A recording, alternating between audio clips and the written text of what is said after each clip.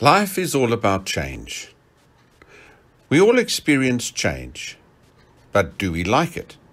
Generally speaking, no. But life is all about change. Just think of it. We lose about 150 to 200 strands of hair every day. Some of us even more. But each day they are replaced with others. And so we're changing all the time. Robert Schuller tells of a winter at home when his dad needed firewood. He found a dead tree and sawed it down. In the spring, to his dismay, he found new shoots had sprouted from the trunk. And he said to his son, "I thought for sure it was dead. The leaves had dropped, the twigs snapped. It seemed as if there was no life there. But now I see there is still life at the taproot of the old tree."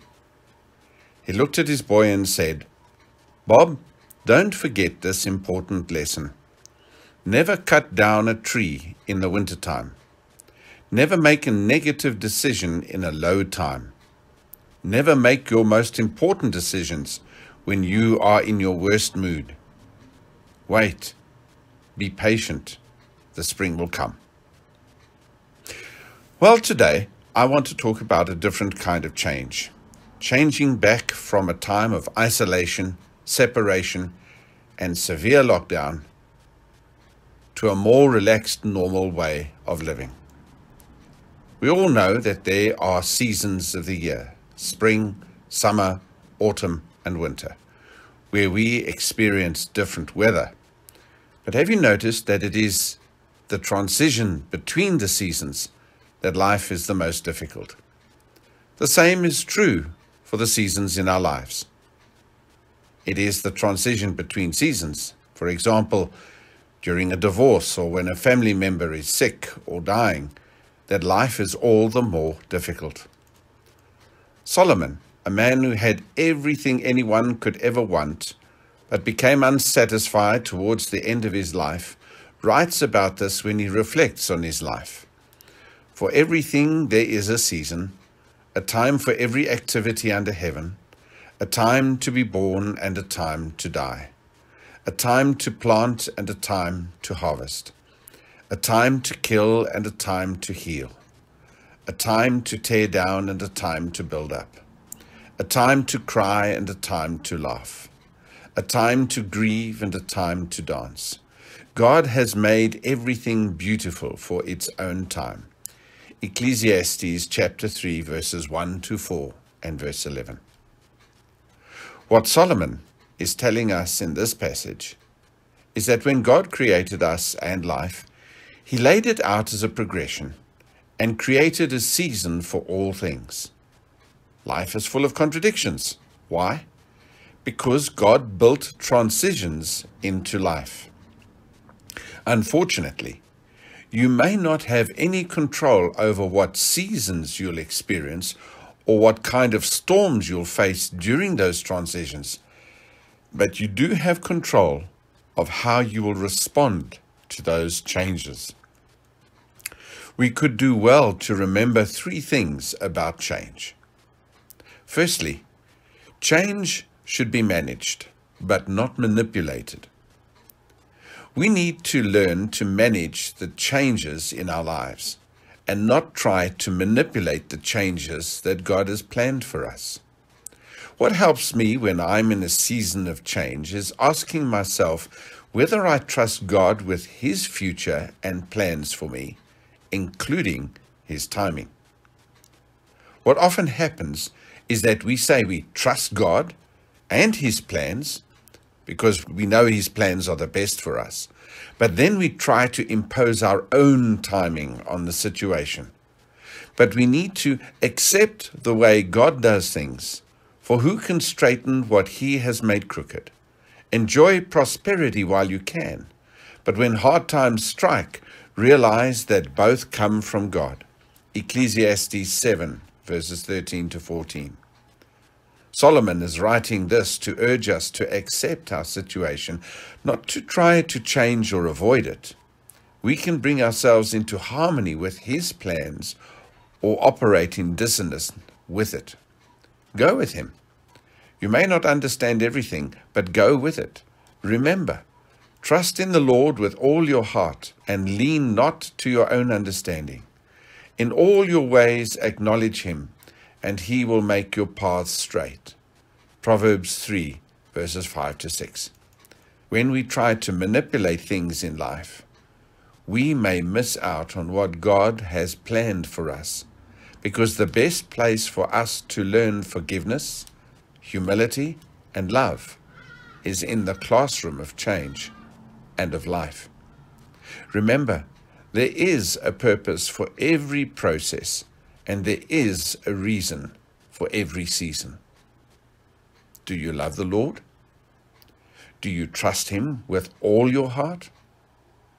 Oftentimes, we want to manipulate the decisions, but don't. Because if you do, you're prone to make errors and to make mistakes. Don't make permanent decisions based on temporary conditions. If you feel like you've lost hope, I have a word from the Lord for you today. Quitting is not an option. So let's not get tired of doing what is good. At just the right time, we will reap a harvest of blessing if we don't give up. Galatians 6, verse 9. At the right time. When is that? We don't know, but God does. And if you follow his command, you will reap the harvest. So you see, the first thing you should remember during seasons of change is to manage the change and not try to manipulate it. Then the second thing to remember is to focus on your faith and not on your frustrations. We all want a life of peace, but it doesn't seem like that's in God's intention. Why? Probably because God knows better. God knows when we get comfortable, we tend to start to get lazy, slide on things, and fall away. As they say, the toughest test is not of poverty, but that of prosperity. This saying calls attention to the fact that it is perhaps when we are successful and comfortable that we are the most vulnerable to forgetting our dependence on God. Deuteronomy 8, verses 2 and 11 to 14 says, "You shall remember all the way which the Lord your God has led you in the wilderness these 40 years, that he might humble you, testing you, to know what was in your heart, whether you would keep his commandments or not. Beware that you do not forget the Lord your God by not keeping his commandments and his ordinances and his statutes, which I am commanding you today. Otherwise, when you have eaten and are satisfied, and you have built good houses and lived in them, and when your herds and your flocks multiply, and your silver and gold multiply, and all that you have multiplies, then your heart will become proud, and you will forget the Lord your God who brought you out from the land of Egypt, out of the house of slavery." Notice that it says here, you will forget the Lord, not may. If you feel like you've been wandering in the desert for 40 years, maybe it's all to draw you nearer to him. You see, some people think that the purpose of life is elusive or complicated, but it's really very simple. It's for us to worship him, not to make money, not to accumulate things, nor what we do for a living.